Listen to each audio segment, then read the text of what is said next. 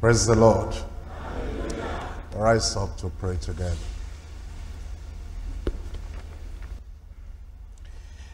Heavenly Father, we thank you for our Bible study tonight. We thank you because you always keep us alive and awake and interested in studying your word. We thank you tonight because we have come together again. Lord, we pray that tonight your spirit will speak to every heart, every family, every husband, every wife, and every brother, every sister, in Jesus' name. Lord, we pray that with the coming of the word will be the coming of grace and strength and the power of the Spirit of God to carry out and to do what you have called us to do in your word. And Lord, we pray as you grant us the obedience to the word of God, the godliness and the grace and the strength and the power. We pray that the blessing that follows obedience, you grant to every one of us in Jesus' name. And we pray that you grant us concentration in our mind, concentration in the study, that our minds and hearts will not be wandering here and there, but will focus on the word of God tonight in Jesus' name. Teach us by your Spirit. Lead us in the light of the word. Instruct us, Lord, by the illumination of the Spirit tonight in Jesus' name. That everyone will be blessed and refreshed, and that every family will have the touch of the Lord even tonight in Jesus' name. Where we are getting things wrong, put us right, so that our lives and families will be lights to the people, the neighbors around us. Thank you, Lord, for the answer. In Jesus' name we pray. Amen. Thank you very much. You can sit down. Tonight we come to 1 Peter chapter 3. In 1 Peter chapter 3, we're reading verses 1 and 2. 1 Peter chapter 3, we're reading verses 1 and 2. Likewise, ye wives, be in subjection to your own husbands, that if any obey not the word, they also may without the word be won by the conversation of the wives, while they behold your chaste conversation coupled with fear. Those are the verses of scripture we're looking at today. You will see very clearly here the Lord is talking to us about the family. What does a family look like? In days gone by, we didn't need to define a family. And in some countries, we don't need to define a family. In many parts of the world, everybody knows a family is made up of the man and the woman, the husband and the wife, both joined together by the will of God, by the word of God. And then they live together until death do them part. In this part of the world, we know that. But in some different parts of the world today, you have a man and a man coming together, and they say they are getting married. That's an abnormality. That's not according to the word of God. And sometimes you find a woman and a woman coming together, and then they say they are married. In some cultures today, they are accepting that. But that's contrary to the word of God. The husband is the man according to the word of God, and the wife is the woman according to the word of God. And the man and the woman, the male and the female, joining together and remaining together until death do them part. That is the teaching of the word of God. Now, as two people come together, they need to live together. And they need to be able to have fellowship together, understanding together, and lead their lives in such a way that both will be happy and both will have fulfillment in that marriage. To start with, you know that those people, man and woman, they are coming from different backgrounds. And because they are coming from different backgrounds, they may have different understanding, different worldview, different perspective. Oh yes, they might even be Christians. That is, they both love the Lord and know the standard of the word of God. But all the same, they might still have different levels of understanding and different perspectives in life. And because of the different perspectives they have, they'll sometimes talk differently, think differently, plan differently, and yet they need to align everything together and be in agreement together in fellowship and in love. But there are some other cases that we have, like this in chapter 3 verse 1. Likewise, ye wives, be in subjection to your own husbands, that if any obey not the word. It's taking the wife here as a believer, as a child of God, as somebody that has the grace of God in her life. And it's taking the husband, and sometimes it happens like that, the husband as an unbeliever, that if any, that means if any of those husbands, any of the men, if they obey not the word, they have not heard the word, or they have heard the word, and they are not obeying. They do not have the salvation of the Lord. They do not have the grace of God in their lives. Therefore, they are not obedient to the word. And yet, here is the Christian woman, the Christian wife, that wants to still fulfill her duty in the family. And she wants to be obedient to the Lord as a child of God. But the husband is causing some problem. Opposition, persecution, contradiction, and attacks against her faith. What is that woman to do? That's what we're learning today. It says, wives, be in subjection to your own husbands. That if any of those husbands, if your husband in particular, obey not the word, they also, that is, the husband not obeying the word of the Lord, may be won by the conversation of the wives, while they behold, while those unbelieving husbands behold and see, and they look at, and they can tell that your life is very different. Why they behold your chaste conversation, that is your manner of life, that is your character, that is your conduct, that is your lifestyle as a new creature in Christ. Your conversation coupled with fear. That fear there is not slavish fear, that is reverence and honor for the husbands. Some Christian wives or husbands sometimes think that there are peculiar situations or there are peculiar problems in their families. These problems often arise because one spouse is converted while the other is not. It may be that it's the man that is born again, and it's the wife that is not born again. Or it may be, on the other hand, it is the wife that is born again, and the husband is not born again. Or it may be that they had married before they were converted, before one of them became converted. And because now one of them has become converted, there's a change of life. There's a profession now of faith in Christ. And because of that profession in Christ, that it generates a problem for the husband who is not born again. And because of that problem, the wife now is thinking, what will I do? How will I live my life so that on the one hand, I'll be obedient to the word of the Lord. On the other hand, I'll still keep a happy home, a happy family, and a biblical scriptural family as well. Sometimes, both of them have been born again. But it may be that the husband has backslidden, has gone away from the word of God, might still be coming to church, but has drifted away and has kind of gone away from obedience to the word of God. And the wife is still holding on to the faith, holding on to the word of God, and living by the standard of the word of God. And this husband, backsliding husband, although might still be coming to church, might even still be reading the Bible, but is no more obedient to the word of God. And the wife is wondering, what will I do? So that where I don't backslide just because my husband has backsliding. Or sometimes the husband has not only backsliding in heart, he has backsliding also physically and naturally, and has even left the church. And it's now posing a problem, a challenge to the husband, to the wife, that is living according to the word of God. What is the believing wife, the Christian wife, the gracious wife, the one that is still standing according to the word of God? What are you to do in such a situation?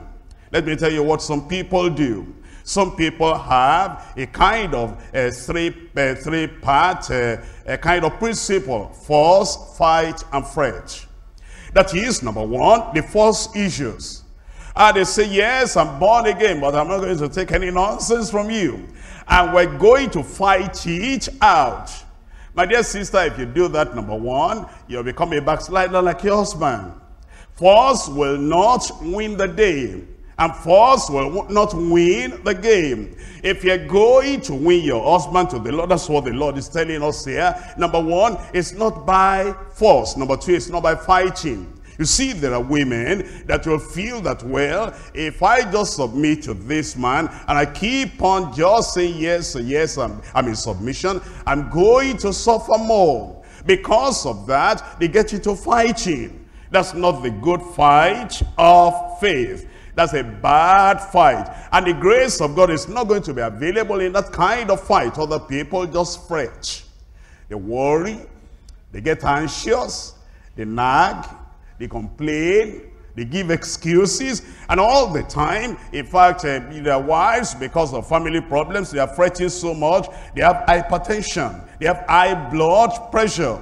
The Lord is telling us then, if you're going to solve the problem in the family, it is not by force, it is not by fight, and it is not by fretting.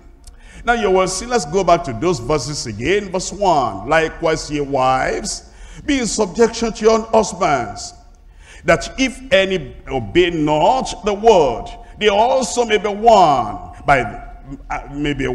without the word, by the conversation of the wives. Number one, you see the precept. What's the precept? Be in subjection to your own husbands. Number two, the purpose. What's the purpose? Why are you in subjection to your own husbands? It says that they may be won without the word, by the lifestyle, the character, the conduct, the behavior, the Christ-likeness of the wife. If that is a precept, how do you do it? Let's say, for example, you're a Christian woman, and you're a believing woman, and you have the grace of God in your life, and your husband happens to be an unbeliever, or your husband happens to be a backslider.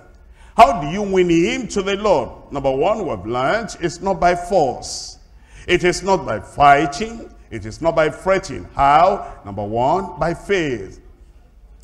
You present this husband before the Lord, and you are believing the Lord, that the Lord who has given you grace will give him grace as well. That the day will come, the time will come, the day of joy and the moment of joy in your life, when this man will realize the way he has been going, and things will turn around, and you're presenting before the Lord, believing the Lord, number one, by faith. Number two, forbearance.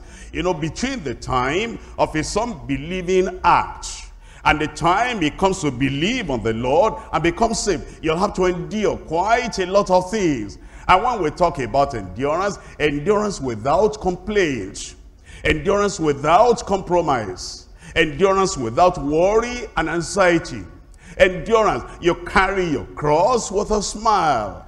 And the joy of the Lord will be your strength. You will not be going about, you know, complaining and singing those old songs. I'm not alone, I'm not alone, when you're really feeling alone. Number two then, forbearance. Number three, forgiveness. Whatever the man does, you even forgive before he does it. You know that he's not born again. And you understand that because he's not born again, I know the way he's going to act. Already, if you're living with a man for 3 years, for 7 years, for 10 years, for 20 years, you can predict the action of the man. Anytime this happens, this is likely to be his reaction. And therefore, you make up your mind, whatever he says and whatever he does, there's only one thing I'm going to do. I'm going to forgive. Number three, forgiveness. Number four, faithfulness.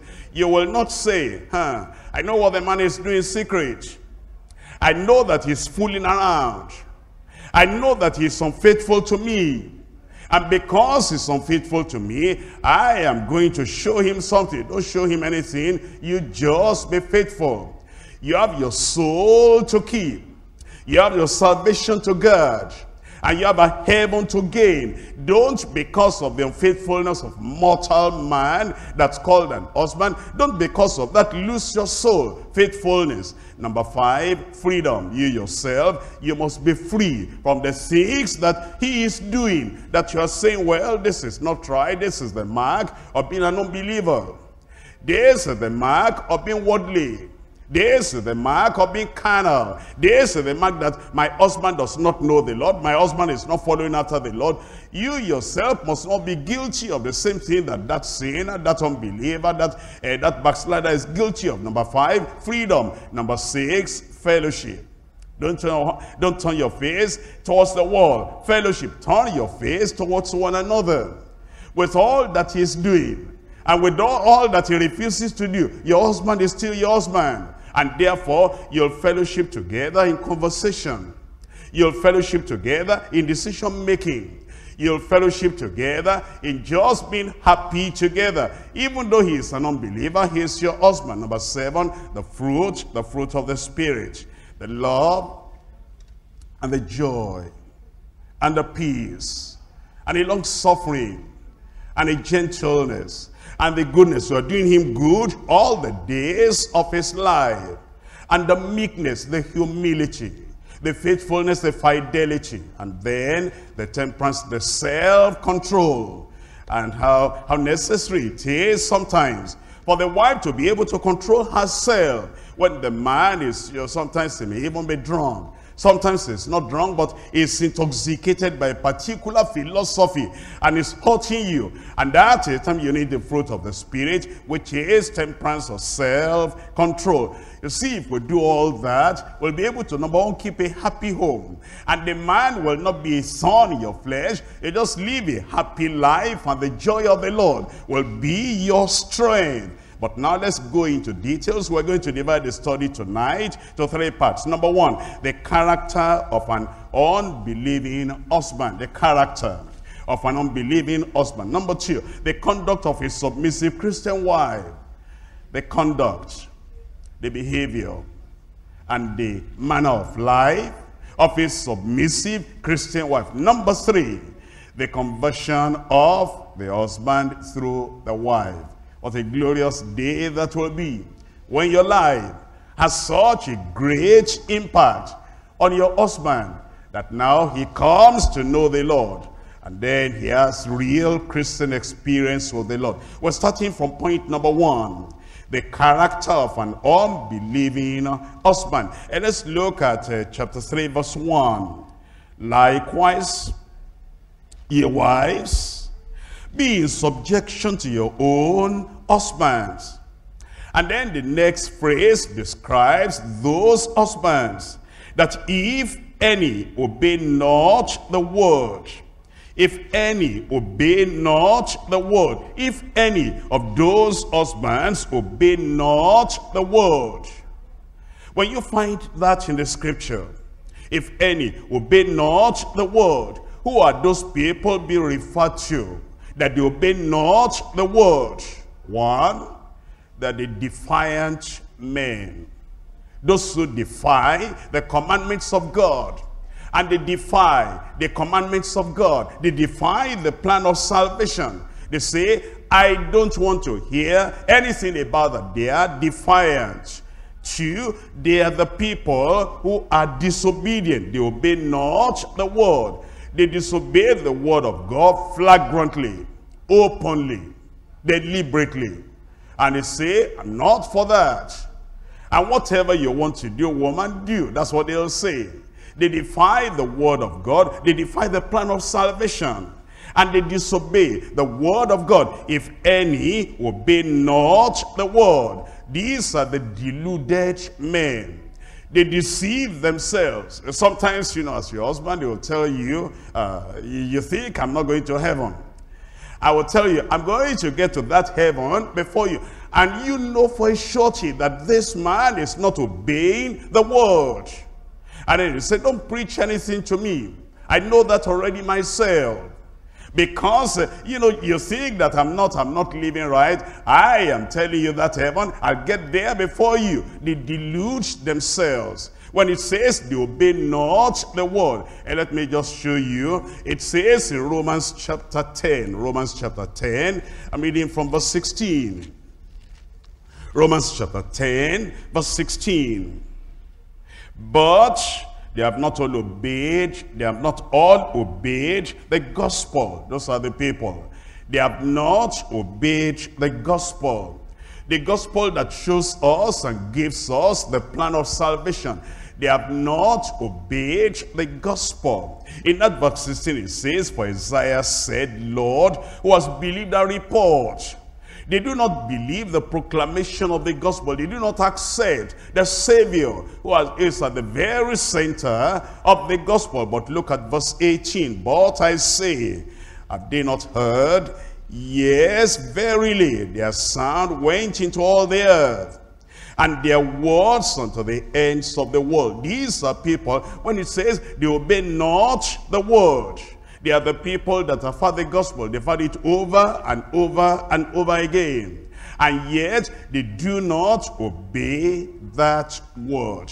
In 1 Samuel chapter 15, we're tracing, these people, these men, these husbands, we're tracing their lives when it says, they have not obeyed. That if any obey not the word, they might be won by the conversation, by the character of their wives, when they behold your chaste character coupled with fear. In 1 Samuel chapter 15 verse 19, wherefore then didst thou not obey the voice of the Lord? Here was Samuel talking to Saul. You know, some husbands are like Saul.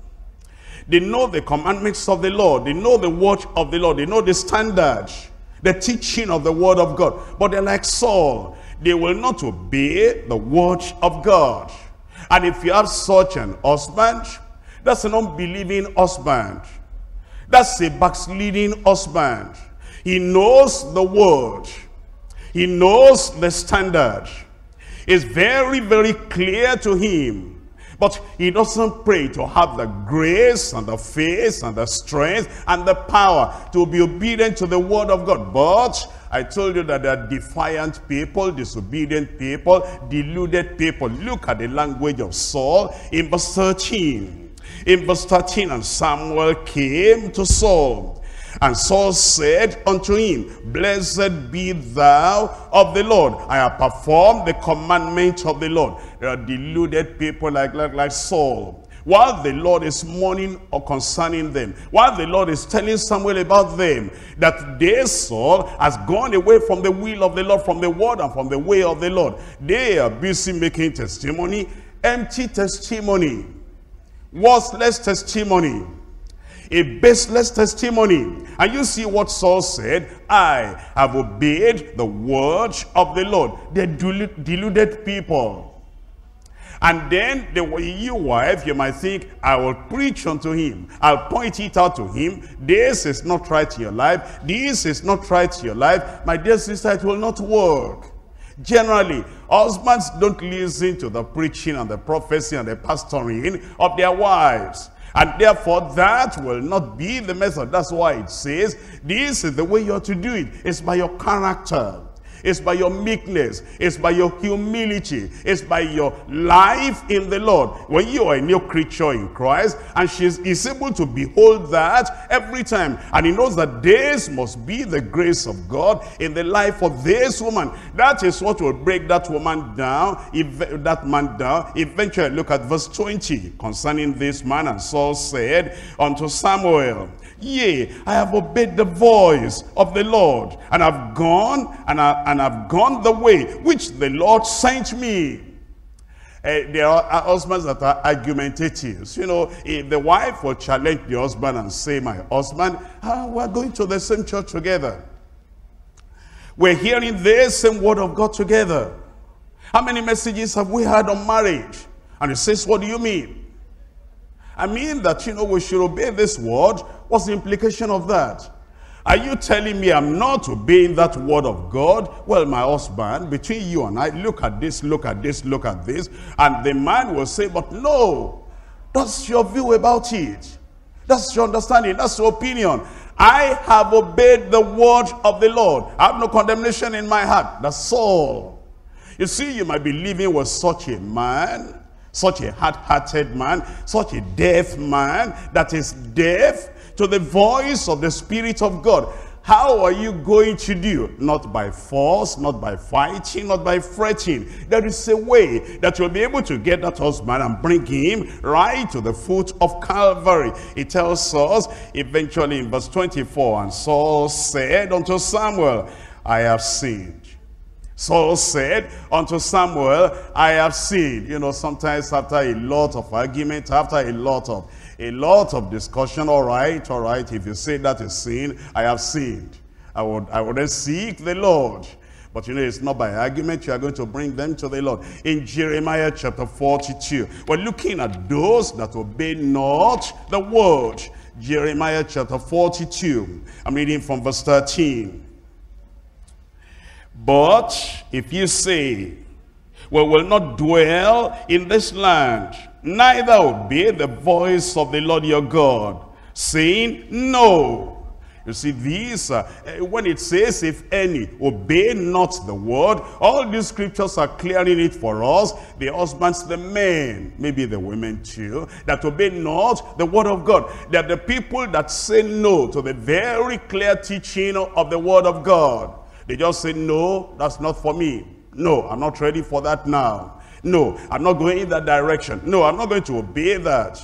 But we had when the minister of God read to us from the word of God, please hold that yourself. No, I'm not for that now. Those are the people defiant to the word of God, disobedient to the word of God, and deluded, self-deluded. That means they deceive themselves, saying, no, but we will go down into the land of Egypt, where we shall see no war, nor hear the sound of the trumpet, nor have hunger of bread, and there will we dwell. And now therefore hear the word of the Lord, ye remnant of Judah. Thus says the Lord of hosts, the God of Israel, if ye wholly set your faces to enter into Egypt and go to sojourn there, then it shall come to pass that the sword which ye feared shall overtake you there in the land of Egypt. And the famine whereof ye were afraid shall follow close after you there in Egypt, and there shall ye die. And there are people that know that we shouldn't be unequally yoked together with unbelievers and all the same. This is exactly what those men who are disobedient to the word of God, who are defiant at the word of God, who are deluded by their own self kind of argument, that's exactly what they will do. They will go against the word of God and go away from the word of God. In Romans chapter 2 verse 8, Romans chapter 2 verse 8, if any obey not the word. And let's see who these people are as we read further. Romans chapter 2 verse 8. In Romans chapter 2 verse 8, but unto them that are contentious and do not obey the truth. They are contentious, very much argumentative. And you know, when you are talking to your husband and everything degenerates into argument, you must have the grace of God to stop the discussion right at that point. Once argument begins, once temper begins to rise, and once, you know, the facial appearance is changing, and once the fellow is saying, well, mind yourself, don't let me go beyond this, because now if I beat you, you'll be, you know, reporting everywhere, going to house fellowship, saying that this is happening, that's happening. Therefore, let's stop it here right now. Better to stop it right there, because the man is telling you that it's not going to have the gentleness of a child of God. And when those cases occur, then you understand this is not a physical fight. It is not something you can solve by psychology, by philosophy, or by human physical things. You'll go on your knees and present the husband unto the Lord, so that the husband will really know the Lord. These people that are contentious and they do not obey the truth of the word of God, they've lost the grace of God. That's why the Bible says, ye wives, you be in subjection to the husband. Don't argue, don't fight, don't force, don't fret, and just be in subjection. That if any obey not the word, if anyone is contentious, If anyone is disobedient to the truth, or defiant to the truth of the word of God, or is self-deluded, you, by your good conversation, by your Christian life, and by your Christian comportment, you'll be able to win them to the Lord. Your life will be a conviction upon them. We're looking at Galatians chapter 5. If any obey not the word, Galatians chapter 5, verse 7. Ye did run well. Who did hinder you, that ye should not obey the truth? Ye did run well. What the apostle here is saying is that there are some people who were even born again before. And at that time they were running well. They were acting well. They were behaving well. They were talking well. And they were relating well with their wives. But then it says now, who did bewitch you? Who did hinder you? That ye should not obey the truth. You see, there are some people, they deviate. They get diverted. And they're derailed away from the path of truth. And they're no more obedient to the truth of the word of God. When you see that, the moment a Christian wife sees that, it shocks you. This is not like my husband. My husband used to be very prayerful. And then self-controlled. And then very caring and very loving. And then was every time we say, let's go back to the Bible. When we first got married. But things have changed now. That my husband does not consider the standard of the word of God anymore. He did run well. But who has hindered him now? What has hindered him now that he will not obey the truth? That's what the Bible is saying. And when you see a situation like that, that's not the time to go to the house and be talking about your husband. If he overhears that you are talking about him, that's not going to change the man. And that's not the time to go here and go there and say, pray for me, pray for my husband. My husband is going astray. My husband is doing that. That's not going to change the man. It's going to harden the man. The Lord has showed, he has given us exactly what to do. When you see that your husband, who was running well before and doing well before and acting well before, is not going the wrong direction, the Lord has shown us exactly what to do so that those men will be won back to the Lord. And I pray they will be won in Jesus' name. In 1 Peter chapter 4, I'm reading from verse 17. 1 Peter chapter 4, reading from verse 17. For the time is come that judgment must begin at the house of God. And if it first begin at us, what shall the end of them be that obey not the gospel of God? Those are the people, it says, they obey not the gospel, they obey not the word. They obey not the word. Now, what are you to do? It tells us exactly what you are to do. But let's come back to 1 Peter chapter 3. 1 Peter chapter 3, I'm reading from verse 1 again. Likewise, ye wives, be in subjection to your own husbands, that if any obey not the word, if any obey not the word, they may be won without the word by the conversation of their wives. That's what conversation means, by the character, by the lifestyle, by the behavior, by the Christian living, by the fruit of the Spirit, by the Christ-likeness of their wives. Now you see what the Lord is telling us about the unbeliever. The unbeliever is one that is not actually believing the word of God and living by the word of God. And dear sisters, Christian women, your case is not peculiar. We have found cases like that in the scriptures before. Let me just show you a few. In 1 Samuel chapter 25. 1 Samuel chapter 25. I'm reading from verse 17. In 1 Samuel chapter 25, verse 17, now therefore know and consider what thou wilt do. For evil is determined against our master, and against all his household. For he is such a son of Belial, that a man cannot speak to him. They're talking of Nabal. And Nabal had a wife, a good wife for that matter. A gentle, meek, humble wife for that matter.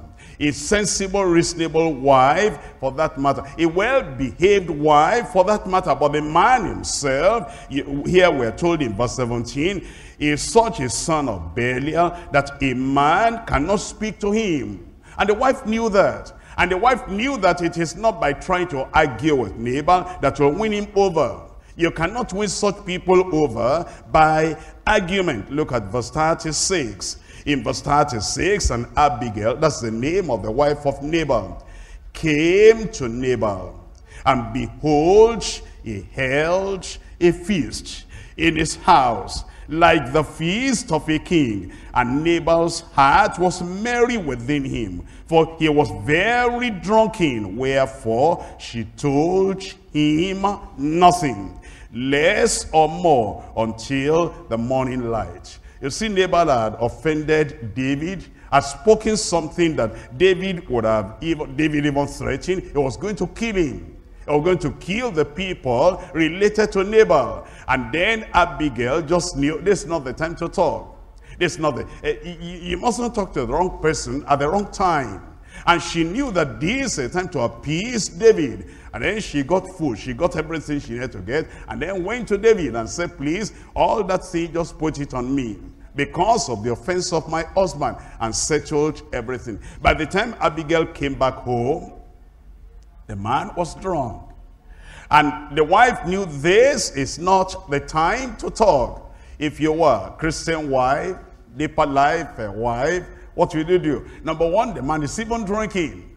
Number two, the man has done something wrong that he just saved his life and the family.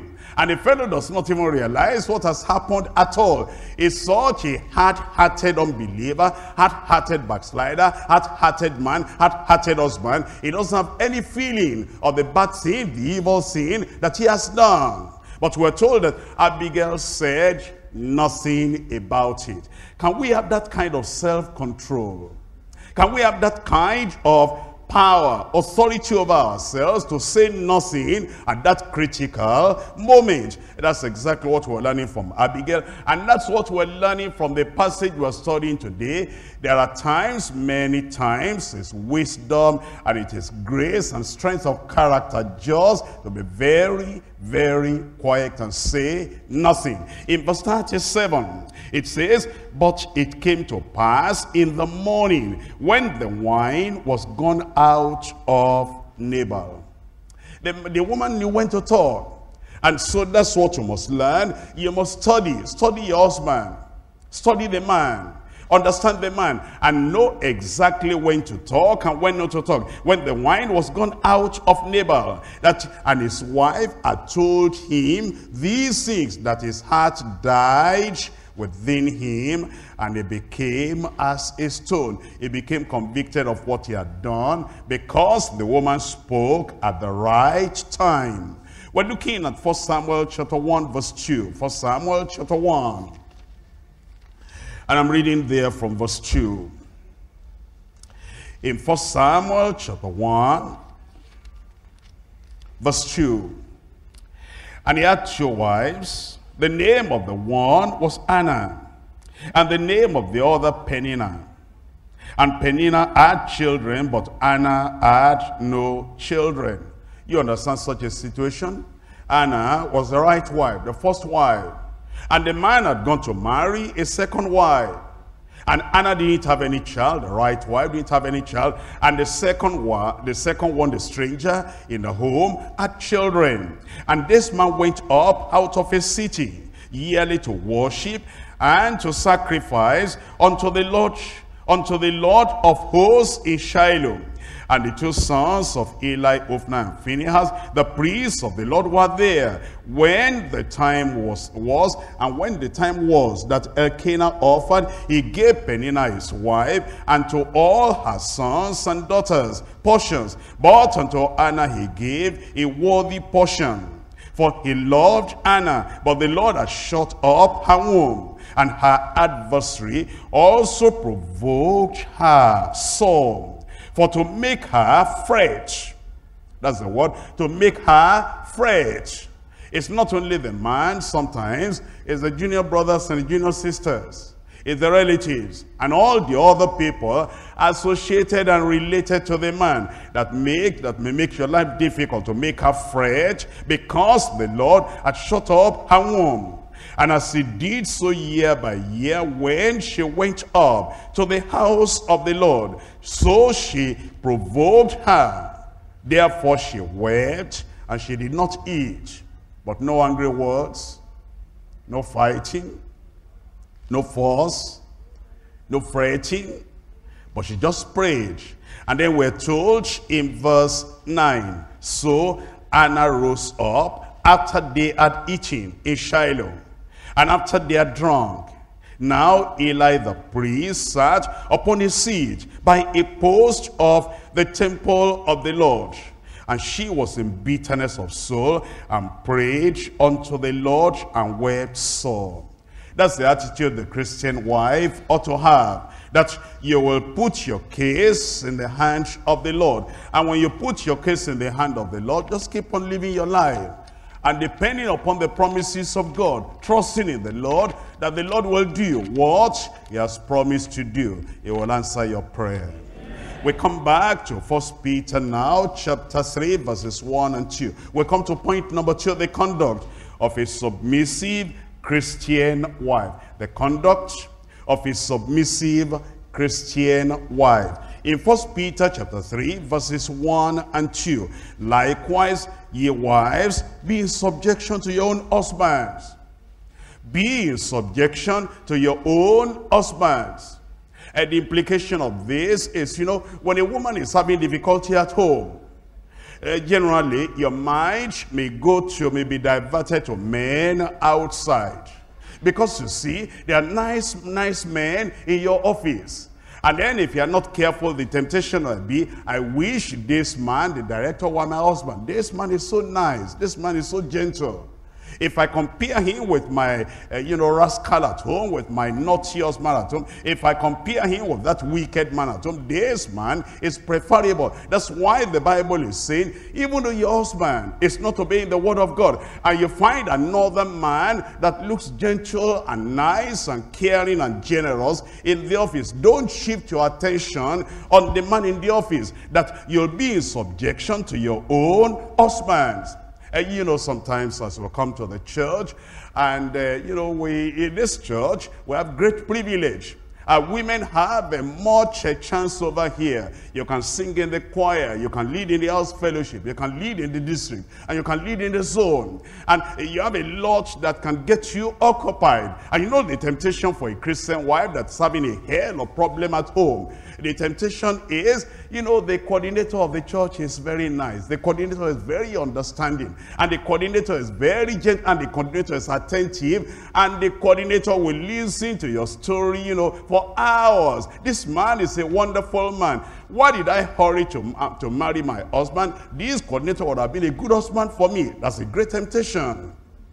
Sometimes the pastor of a local church will be, by the training of pastors, those pastors who are well trained and those who are looking at the Bible, we're supposed to be gentle, we're supposed to be caring, we're supposed to be counseling, we're supposed to care for the problems of the church, of the members of the church.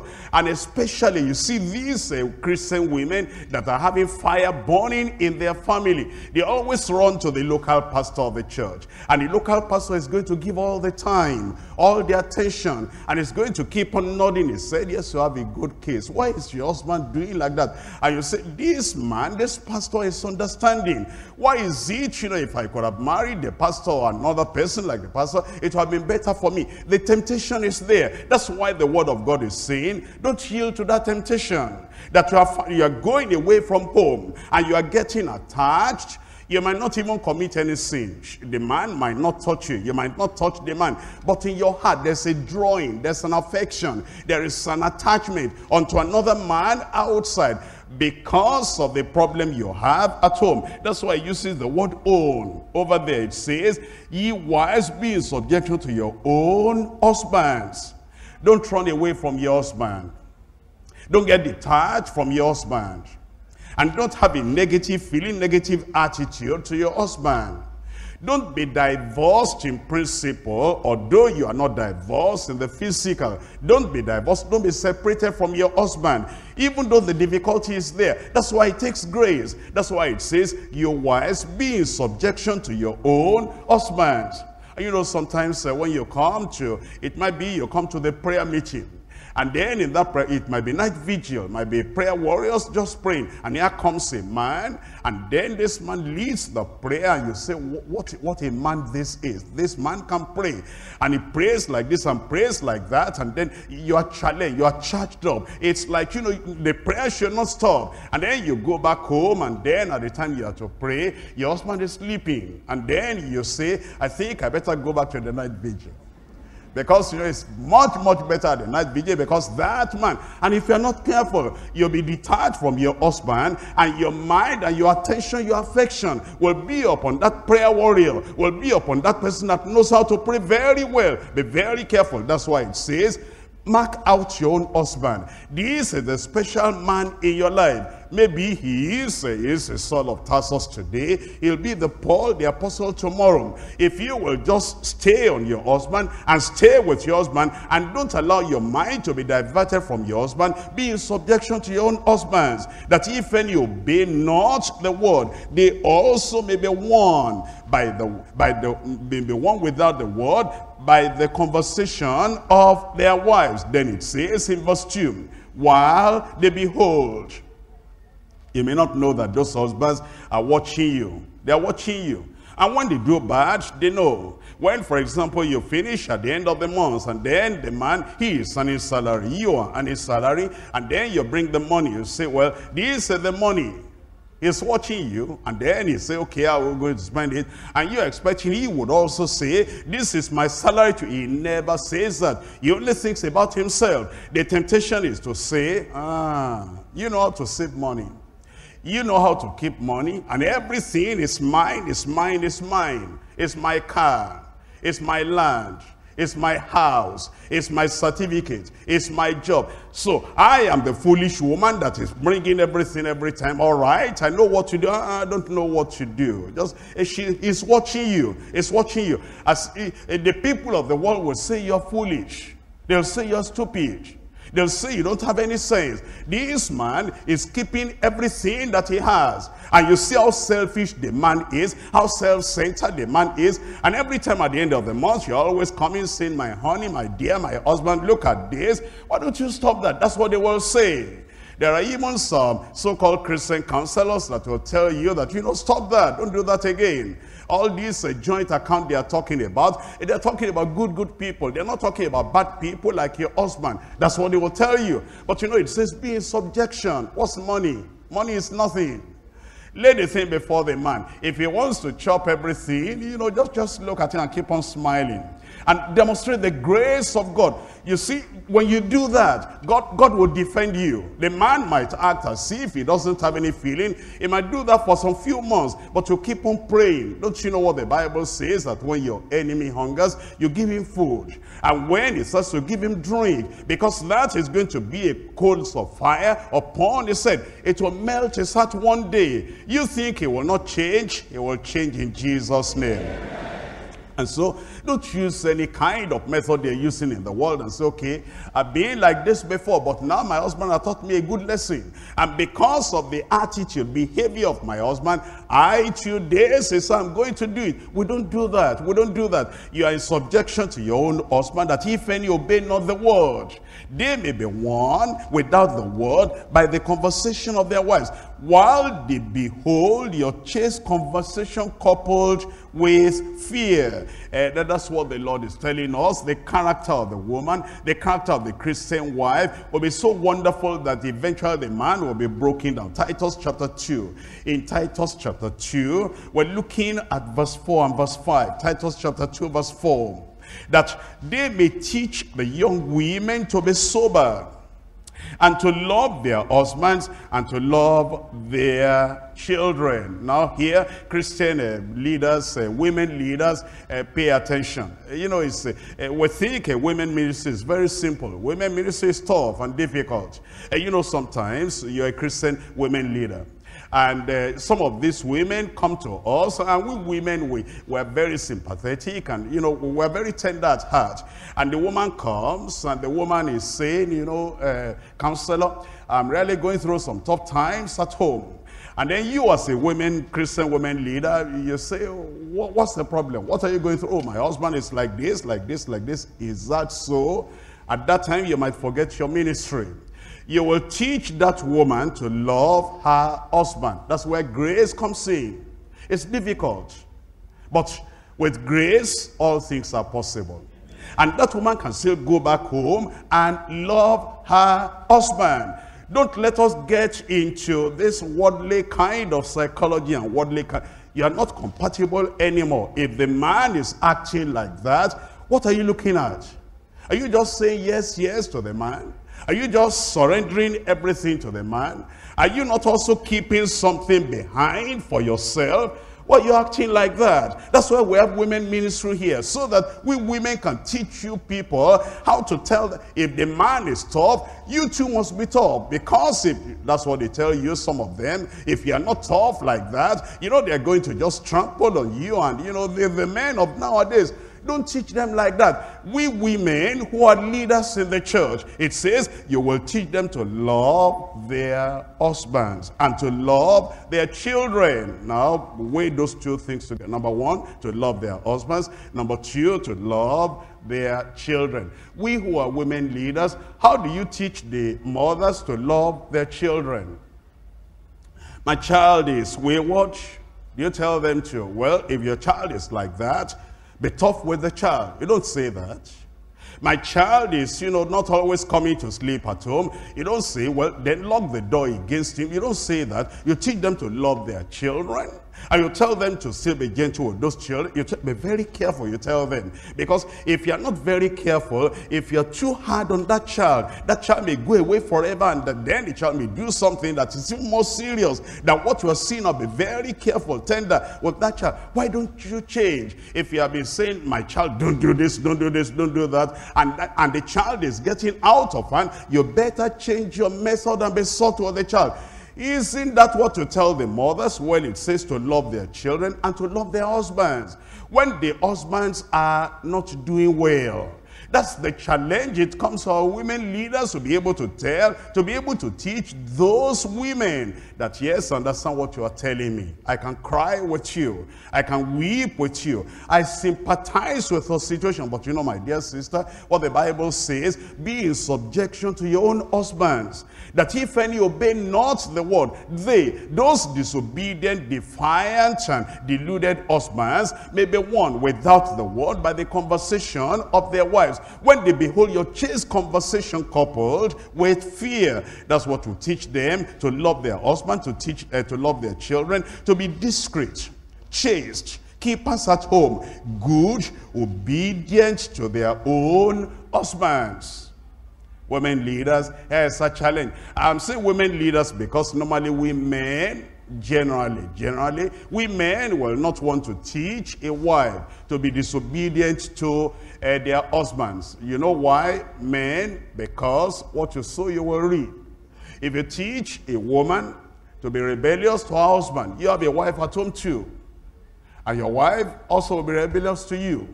Therefore, what to teach other people, if you break other people's homes, your house will be broken. Therefore, we men are generally reasonable and careful. We say, that man is like that, all right, he's a man like myself. I'll call him, I'll talk to him. But you women, you cannot talk to their husbands.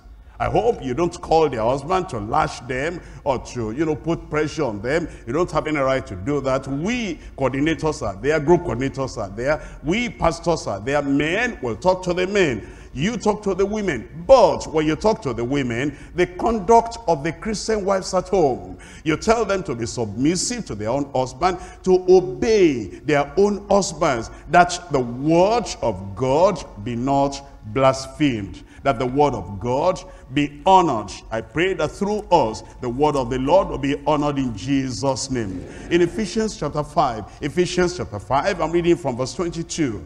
Wives, submit yourselves unto your own husbands as unto the Lord. As unto the Lord.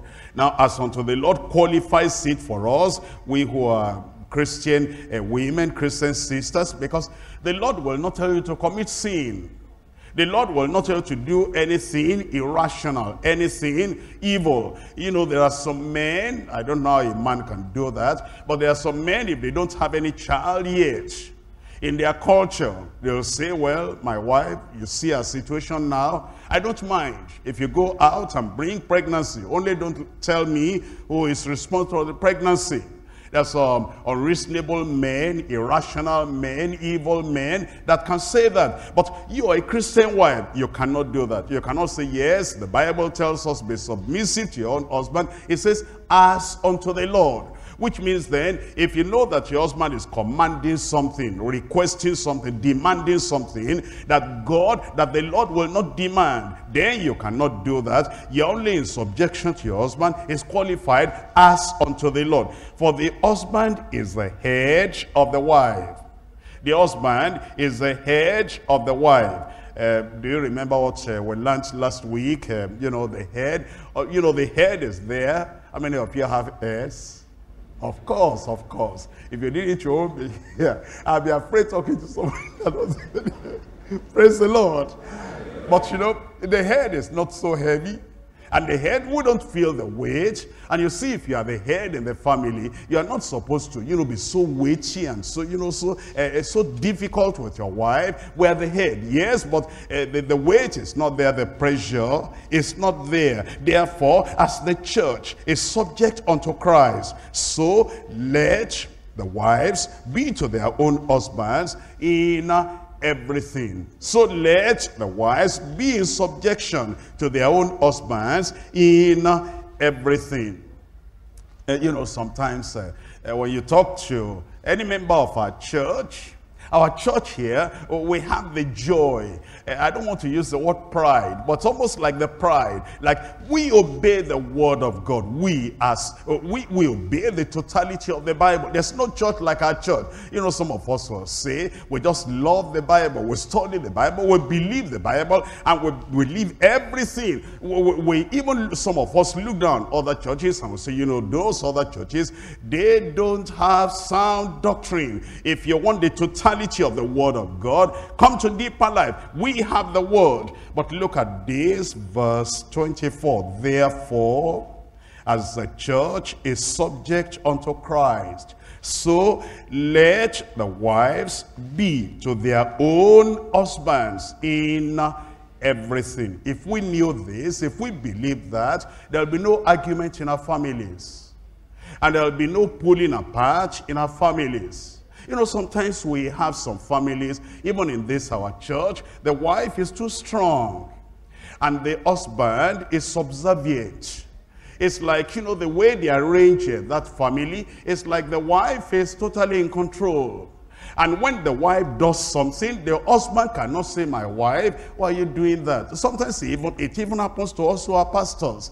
And, you know, sometimes in our pastoral work in some regions and some states, we have reports coming. Oh, they say the pastor is very gentle, the pastor is very nice, and the pastor is very understanding. But the wife is fire. And the wife controls the church.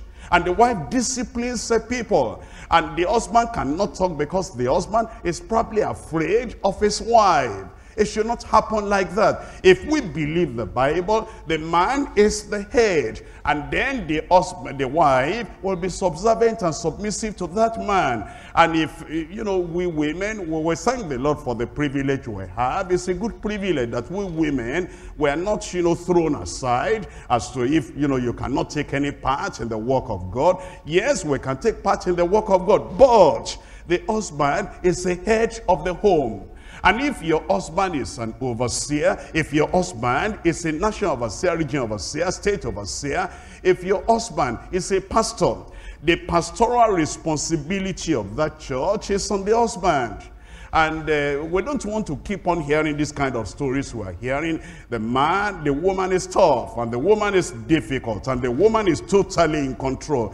And, you know, if you offend the wife, then you are gone away from that church. It should not be so. And you women, whatever knowledge we have, whatever understanding we have, let's still come under the authority of that, of your husband, if your husband is in leadership. The same thing in our district churches. You know, the husband is a coordinator. And the wife might be a woman coordinator.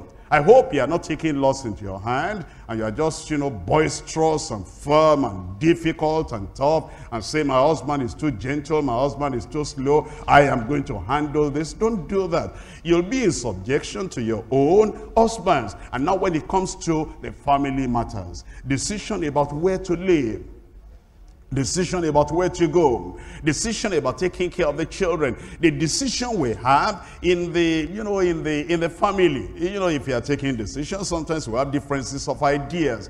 If your husband is saying no, we'll do it this way, and then you are saying but it's better to do it this way.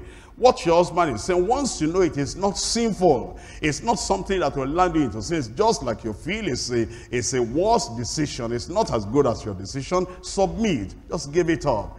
Well, we're going to break the family because, we're deciding whether to, eat at 6 o'clock or eat at 8 o'clock. Tear the family because of that. I heard of a particular family because, toothpaste. I said, toothpaste. I'm told that, the husband will press it at the end, and then the wife will press it at the middle, and they started arguing. It's not good to press it in the middle. It's not good to, it's better when I want you real full, I have to press it in the middle. The other fellow said, no, if it will be rough, like if you press it at the end, then everything will still be neat. We spend 1 hour arguing about such a thing. Give it up. All those arguments, I can give you assignment, where to read in the Bible instead of arguing. Just spend your time on useful things rather than arguing and arguing and arguing. If they are non-essentials, give it up and just go your way, and the Lord will bless your families in Jesus' name. Now we come to point number 3, the conversion of the husband through the wife. The conversion of the husband through the wife. In 1 Peter chapter 3 verses 1 and 2. 1 Peter chapter 3. We're reading from verses 1 and 2. Likewise, ye wives, be in subjection to your own husbands, that if any obey not the word, they also may without the word be won by the conversation of the wives. They may be won, that is, won to the Lord, drawn to the Lord by the conversation, by the lifestyle, by the character, by the Christ-likeness of the wives, while they behold your chaste conversation coupled with fear. They behold your chaste conversation coupled with fear. And what the Lord is telling us is that let your character be so wonderful, be so beautiful, that the man will be so much attracted to you by your character and attracted to your Lord because of your wonderful character. In Matthew chapter 5 verse 16, Matthew 5 verse 16, let your light so shine before men. In this particular case now, let your light so shine before your husband. If you are saved, let that light of salvation beam forth before your husband. If you say you are sanctified, let that radiant life of the sanctified wife beam out, shine out before your husband. And if you say you are filled with the Holy Ghost and you have the fruit and also the power of the Spirit of God, let that power and that goodness of the Spirit shine out in your life. Let your life so shine before men that they may see your good works. That they may see your good works. My dear sister, does your husband see that you are humble? If you have to say, I'm humble, but my husband never sees it. Maybe the thing is so faint that he cannot see. I am submissive, but my husband is always complaining I'm not submissive. Maybe it is so mild that submission is not weighty enough for your husband to see. Because to see if it's weighty enough, it's clear enough, we'll see. And then your husband will be able to even talk to other men and say, I thank God for my wife. She never argues with me. And then he might even confess to other men and say, sometimes I even take some, decisions that I regret later. I begin to tell myself, this is not right. And then I watch my wife. And my wife will never look at me as if I'm foolish, as if I am, a naughty fellow. My wife just respects me. And then I might even go to her later and say, my wife, that decision I took yesterday, I realized now it was wrong. And my wife will never make fun of me. Your husband will be able to say that outside. Your husband will be able to say, I thank God for my wife. You know, he might come home and say, you know, this church is too much. Bible study, Sunday worship, and, you know, Tuesday meeting, and Wednesday prayer meeting, and Thursday revival. This is too much. You must choose between church and husband. And you say, my husband, why are you talking like this? And then you are gentle, and you are humble, and you are submissive, and you still come to church. And then you still do everything you ought to do at home, wash the clothes and clean the house and prepare the food and everything. That husband, although he might be, you know, telling you that, you know, you must cut down this sin, or be saying, you know, I thank God for my wife, because my wife is, you know, although she's deeper life, but her own deeper life, I enjoy her. That's the good thing, and that's the way it ought to be. Let your light so shine before your husband, that they may see your good works and glorify your Father which is in heaven. If other people have done it, we can do it too. In 1 Peter chapter 2. 1 Peter chapter 2, we're reading from verse 12. 1 Peter chapter 2 verse 12, having your conversation honest among the Gentiles, that whereas they speak against you as evildoers, they may by your good works, which they shall behold, glorify God in the day of visitation. Your lifestyle can be so wonderful and good that your husband will be drawn to the Lord and drawn to the church because of your lifestyle. But you know, my dear sister, it will not be right if your husband will say, well, you're inviting me to your church. You're saying your pastor preaches the word of God. You're saying that, you know, your church stands on the Bible. I should come, I should come. You're not encouraging me. The way you are acting to me at home, how does that encourage me to go with you to your church? And the way you are, you know, acting, you go for Bible study, you spend 3 hours, you tell me it goes slow, that delayed you, that you had finished, and okay. Now that you came back home, I can't see the mark of what you have learned. And then you are telling your husband, come for Bible study, come for Bible study. When you act out that Bible study, and I see the good of the Bible study, then I will follow you. But the way things are now, I'm not even happy with you. I'm just trying to tolerate and keep you in this family because, you know, your trouble is too much for me. Now, if your husband is saying that, how are they going to come to the Lord? How will they join you in the church? And sometimes your husband is going to another church. It's not coming to deeper life. And then you're saying, well, pray for my family. My husband is going to this other church. They don't know the truth there. They don't preach sound doctrine there. My husband is, you know, I've been telling him, come to deeper life, come to deeper life. And the man will not come. Maybe he's not coming because of you. Maybe if you change, if you become humble and meek and submissive and loving, and you're in good fellowship, interaction together, maybe he will listen to you. That's why the Lord is telling us, let our lifestyle, let our character actually draw these people unto the Lord. I pray they will come. In Zechariah chapter 8, verses 22 and 23, yea, many people and strong nations shall come to seek the Lord of hosts in Jerusalem, and to pray before the Lord. Thus says the Lord of hosts, in those days it shall come to pass that 10 men shall take hold out of all the languages of the nations, even shall take hold of the skirt of him that seduced, saying, we will go with you, for we have heard that God is with you. I believe it will come to that time when all our brothers and all our sisters, yes, we do a lot of evangelism. We do a lot of calling people to come to the Lord. But honestly, how many people have followed the Lord from the houses where we're living? From the communities where we're living? How many people have watched us so closely, and then they just come to you and they say, sir, if you're a man, next Sunday I want to follow you to church because I've seen the goodness of God in your life. How many of the people in our places of work, looking at how we do things, how we solve problems for people, how we're nice to people, how we show Christ-likeness in our lives, how many of them have said, which church do you go? I like to follow you to your church. I like to follow you to the place of fellowship. And then your husband, even without inviting your husband to church, maybe your husband is going to an Orthodox church, an historic church, or is going to, some of these other white garment churches, and you never make any fuss at home, any trouble at home. And then because of your character, because of your lifestyle, because of your gentleness, because of your behavior, that your husband will say one day, I want to go with you next Sunday to your church and see what, you are tasting there, because I appreciate the fact that this place you are going is benefiting your life. That's the way it ought to be, and it will be like that. And that's the reason we need to pray and tell the Lord, oh Lord, we have heard your word. And we look at our families, we look at the different things happening in our families, and we're saying, oh Lord, you will help us.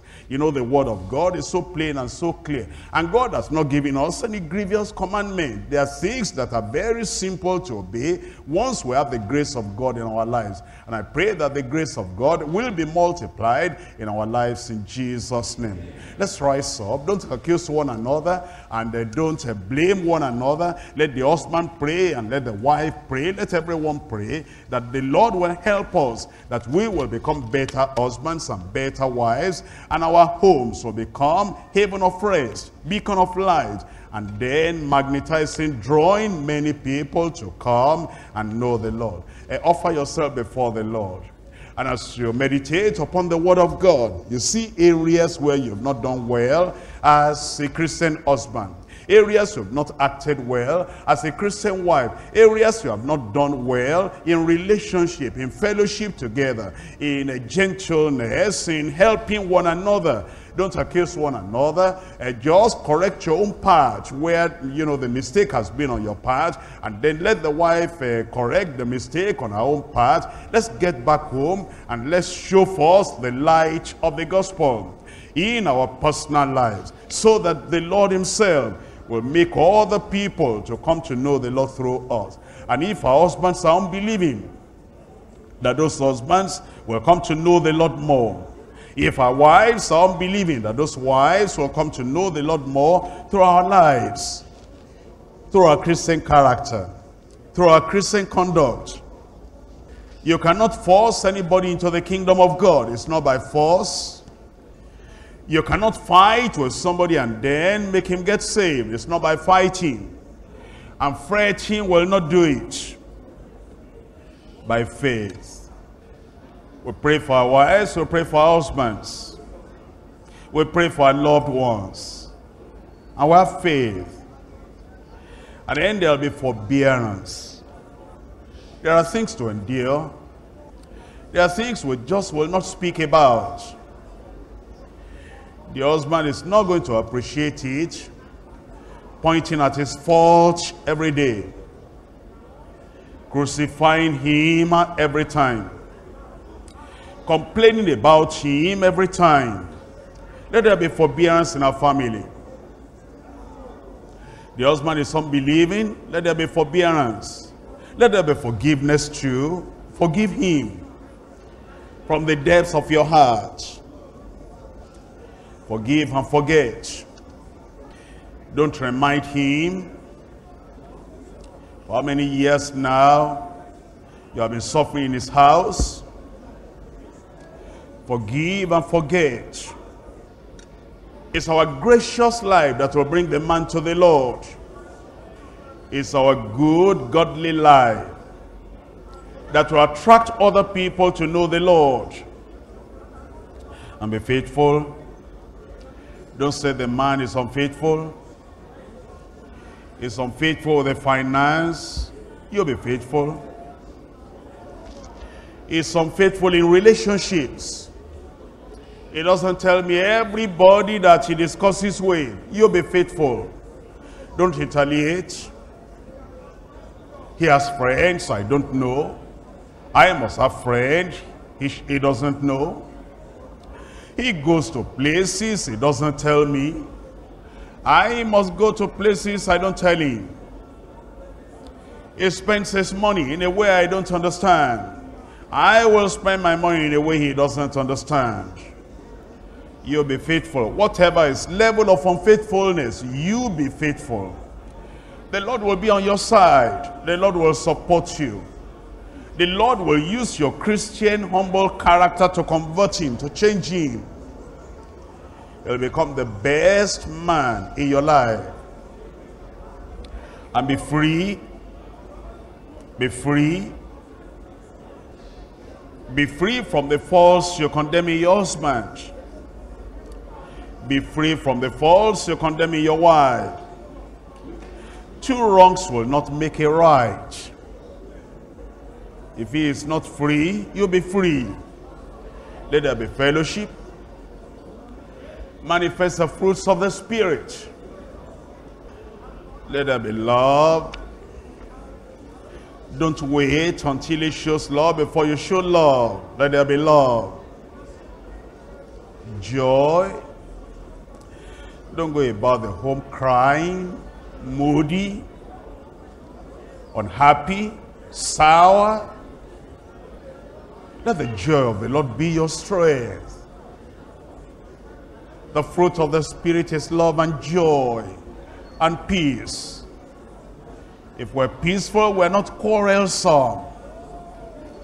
We're not bringing up matters that always result in argument.